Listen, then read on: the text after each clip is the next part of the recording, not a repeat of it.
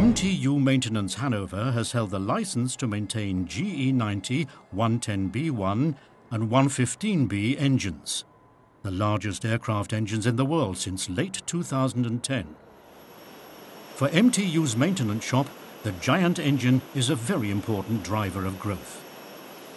Preparations are underway to get the Langenhagen test cell ready to perform GE90 test runs.